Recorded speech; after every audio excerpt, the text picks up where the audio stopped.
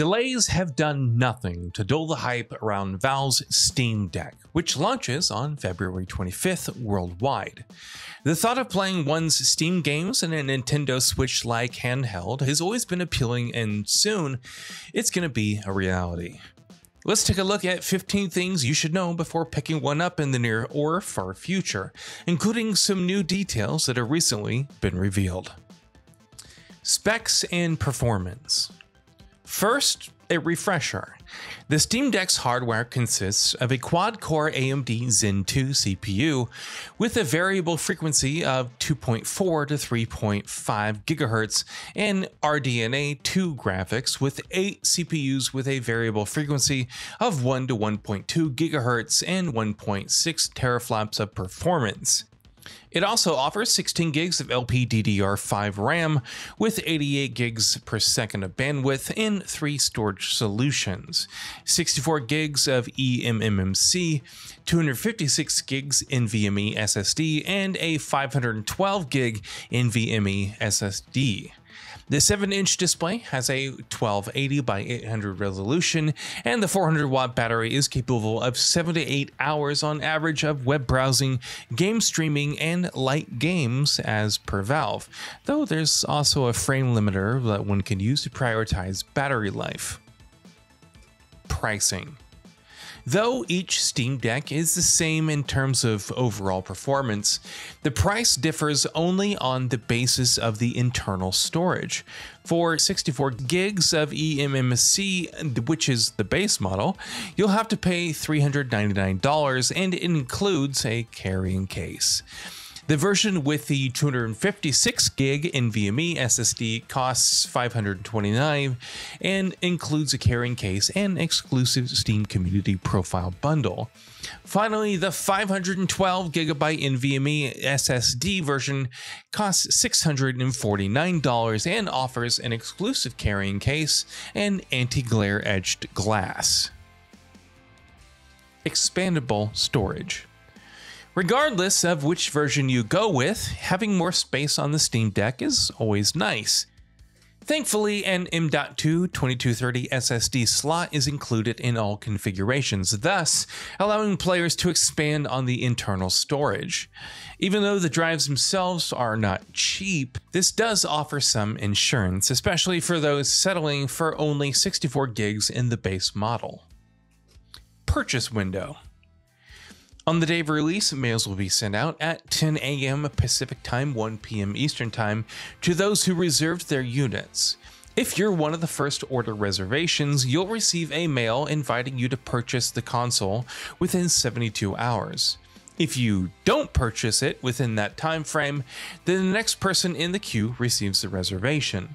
The first units will be shipping on February 28th, though reviews and impressions should go live on the 25th. Supports fast suspend resume.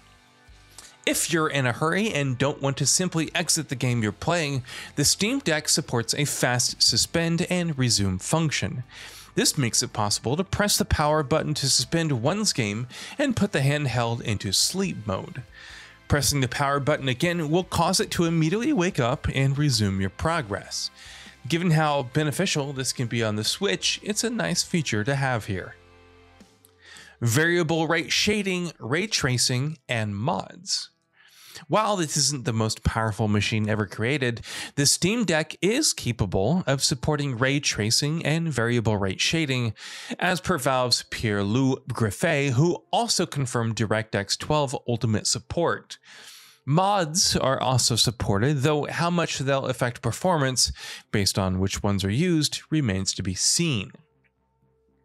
Use as PC controller.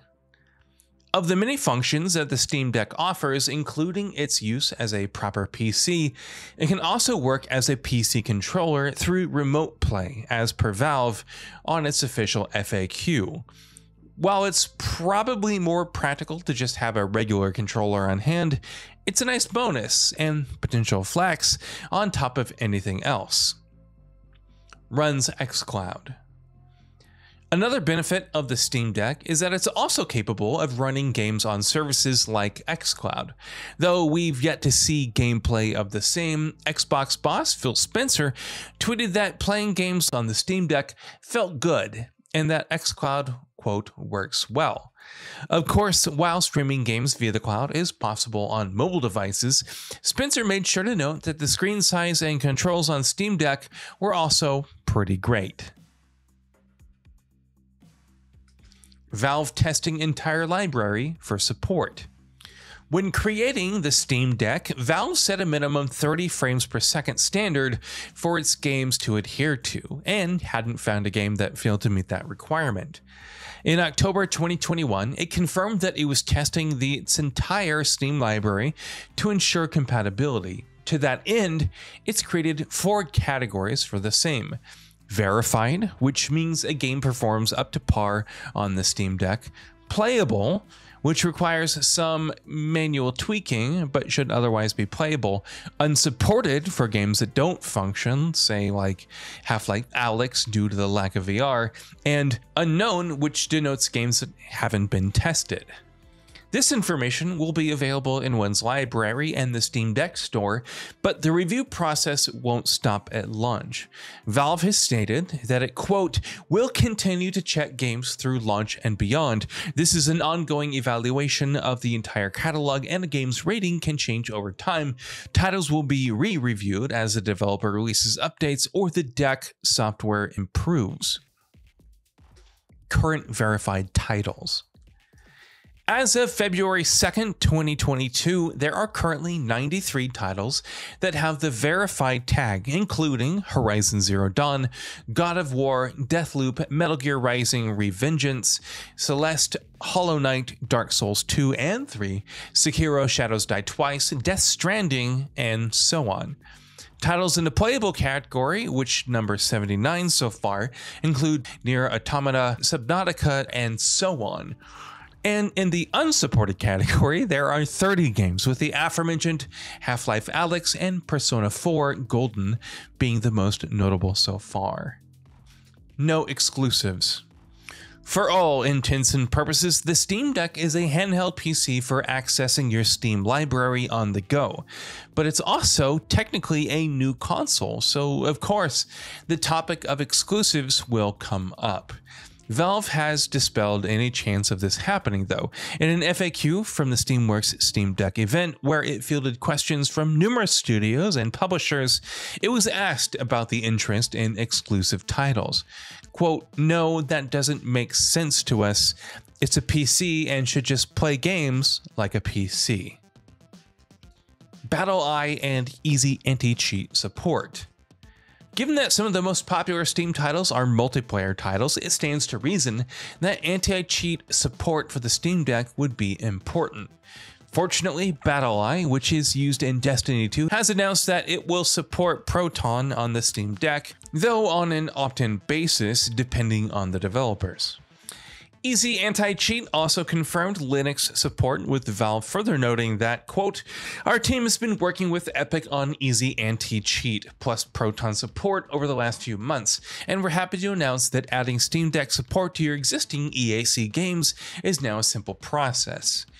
This means no integration of Epic Online services, updating SDK versions or binaries, and so on. Other potential colors in the future. The Steam Deck is launching with only one color, but more could be on the way. Again, when looking at it from the, quote, new console perspective, multiple colors makes sense. But the key word here is could. Speaking to PC Gamer, Steam Deck designer Tucker Spofford and Greg Coomer said there was plenty of debate on alternate colors. Again, with genuinely fun exploration around that stuff, there have been discussions like, well, can we have lots of colors?